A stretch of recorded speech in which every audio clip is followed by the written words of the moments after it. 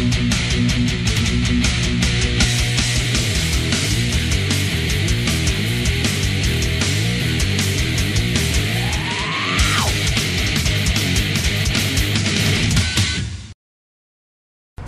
my friends, finally we have here the chance to interview Marcus Siepen from Blind Guardian. Hello, how are you doing? I'm fine, sweating a bit, tired, but fine.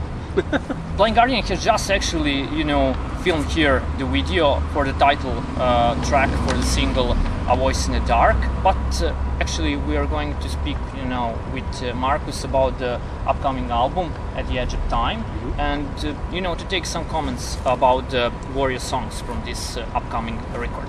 Okay, the first song, is Sacred Words. This is actually, if I'm not wrong, some kind of extended version of the track.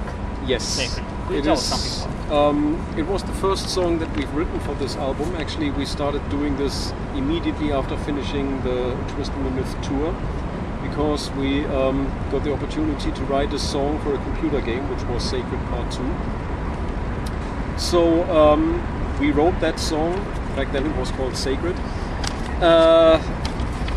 As I said, it was the first song we did for this album, but the version that is in the computer game, it didn't have the real orchestra. It had programmed keyboard orchestras. And for this album, we always loved the song. We also played it live already, and all the reaction of the fans were very, very good. And we wanted to do it with a real orchestra, which we had finally the opportunity to do so with this album. So that's how Sacred turned into Sacred Words. It got a bit longer, got a longer intro. Around 10 minutes actually? A bit, tiny little bit longer. But but I think if you compare it to the version that was in the game, you can, the difference between this programmed orchestra, yes, which was very good already, and then when you hear the real 90-head orchestra, the difference is so big, and it makes so much of a difference. I'm glad that we had the chance finally to do something like this, and it's awesome. And this version definitely is going to be more complex. Yes. Comparing to previous one. Okay, Yes. The next song, is Tunneler. It's a very fast, aggressive song in the Yes. tradition of old Blind Guardian. A lot of people sometimes complain that we should go back to the old times and do something like Summer Far Beyond again. We don't like to repeat ourselves, but the roots are all there. We are coming from speed metal, from aggressive, fast stuff, and we never forgot about this. And that song, if people listen to that song, they can hear that, we still have it. And it's a lot of fun to play it. It's very, very fast, aggressive stuff. Old school Blind Guardian meeting the new school Blind Guardian. Okay. And I love it. It's one of my favorite songs on the album. Okay, and the third one actually is Road of No Release. That's more the Ballad-like or? Huh? Ballad-like song or? It's not really a ballad. No, it starts a bit calm, but when the song progresses, it gets more and more heavy. It's more the modern side of Blind Guardian. Sounds stupid, but it's more in the tradition of the later Blind Guardian. A twist stuff. in the myth, like? Not really a twist in the myth. I would say something like maybe Imaginations, Nightfall elements in there, stuff like that. It has a very nice way to build up. As I said, it starts rather calm, Yes. gets heavier, more aggressive.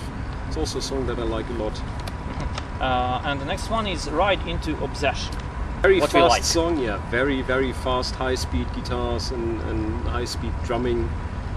And that's a song that we still think about rehearsing for the tour. We didn't rehearse that one yet. We just did a set of like 4 days rehearsals where we practiced like 40 songs or something like that. And for the next set of rehearsals, we're also aiming at that song, and you can see how good we are if we are fast enough. That's again traditional, old school Blind Guardian speed metal stuff. Okay, and the next one, Curse My Name. It's a very interesting title. Yes. Into Mine also some already tracks, Yeah, does it? I don't know What does it remind you of? About the Requiem, about Imagination on the Other Side, some titles, you know. Does it sound, you know, into... The music is completely different. It's a ballad. Okay. It's a very folkloristic song with lots of very folkloristic instruments like flutes, bagpipes, and stuff like this. Very Celtic. Celtic-like. There's even it's a very interesting instrument on there. That's step dancing. They were doing their step dancing, and we recorded it for this. It gives a very nice. I've already seen it in the trailer. Yes, exactly. Yes, okay. That's the one. It's a unique song. We never did. I mean, we had those folkloristic Celtic influences already, but we never took it that far. Yes. And I really love the result. You know, I doubt we can play this live because there's just so many instruments going on that you know, with just 6 guys on stage, it will be hard. And I don't know how it would sound if we ask our keyboarder to play that stuff. And maybe we would have to do step dancing on stage. Obviously. But on the album, that's one of my highlights. I have to say, I'm really into this kind of music. Sounds very interesting after all, you know, this. Yeah, the song itself is great, and what I really like also is that it adds a lot to the dynamics of the album, because, you know, you have, right before that song, you have high speed, very aggressive metal stuff, and then, you know, things calm down a bit. I like this. And, you know, the 6th one, Walkers. That's a song, for me, that's a kind of mixture between Imagination style and actually Night at the Opera style. So, again, modern side of Blind Guardian, if you want to call it like this. It has some, you know, bright-eyed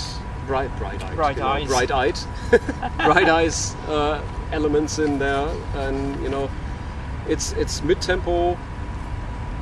And as I said, it's the modern side of Blind Guardian, definitely. You will understand that, you know, where the journey is leading us to. You know, we have an aim where we want to go with our music, and, you know, like Night at the Opera was one of the steps that we had to do to get there. And I think that song, Valkyries, is, you know, I think we reached an aim with that song. I really, really love it.